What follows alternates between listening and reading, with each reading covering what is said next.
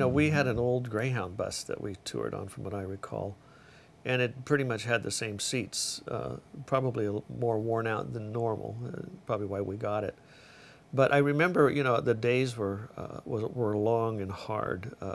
We'd work late and get up early to travel. But I remember one thing about your dad. He had an addiction to White Castle burgers. And those were the Sounds worst burgers I had ever.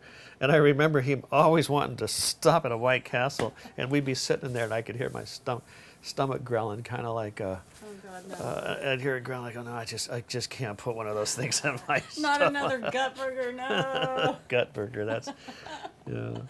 That's funny. Yeah, I remember those. And I also have some very fond memories of sitting, you know, backstage after we would go on first.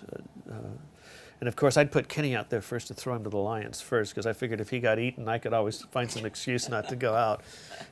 But Kenny and I would go out and we'd do our show, and then Billy Preston would come out. And then depending on when, you know, we'd have to get up and move and all that stuff, we might get a chance to stay and watch them play. And I was always amazed at how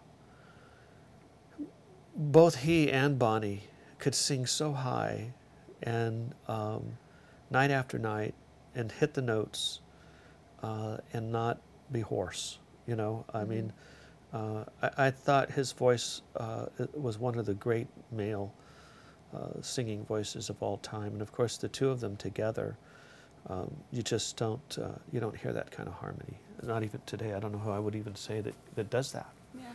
But together, they had a very special quality.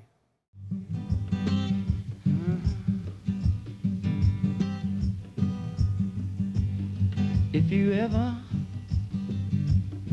live in a ghetto